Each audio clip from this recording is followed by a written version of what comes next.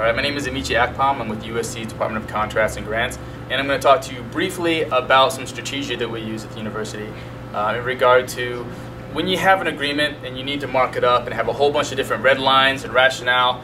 If you're going to receive that cold, if you've ever received that inside your inbox, it can be rather jarring. One thing that we do, as a professional courtesy essentially, is to go ahead and pick up that phone.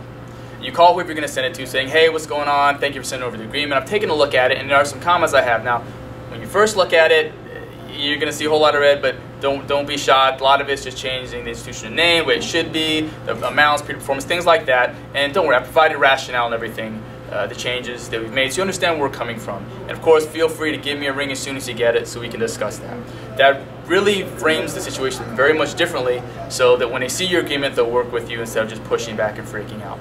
Now, a question that someone raised is what happens when you have international negotiations? It's a little more difficult to call in a different time zone and in different language and things like that. In the past, when I've run into that situation, the heads up is done via email. And you don't send the giant novel pillar post messages. What you do is you break things down incrementally.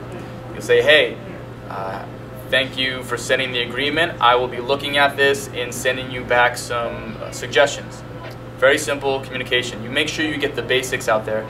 Then when you send the email, hey, here's the email that I sent earlier with the changes, with rationale. So what you do is you break it up. You try and do what you were going to do over the telephone, over email, before you send that real big, heavy red line document. So hopefully that's helpful.